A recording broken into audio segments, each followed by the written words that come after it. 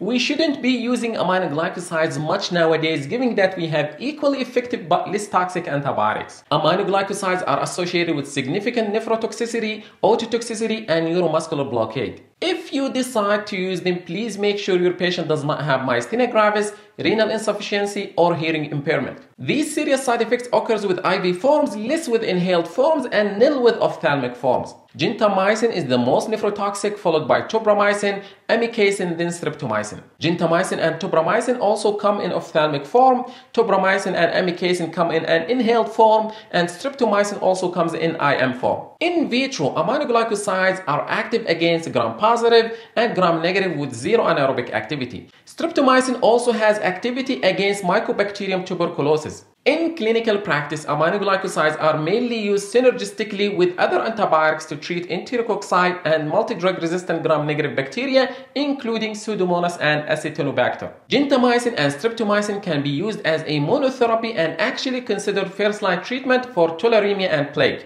Gentamicin can also be used as monotherapy in preoperative prophylaxis for urological, gynecological, or gastrointestinal procedures. Aminoglycosides cross the blood-brain barrier in adequate concentration and can be used in CNS infections if needed. They do require renal but not hepatic dosing adjustments. Thanks for watching.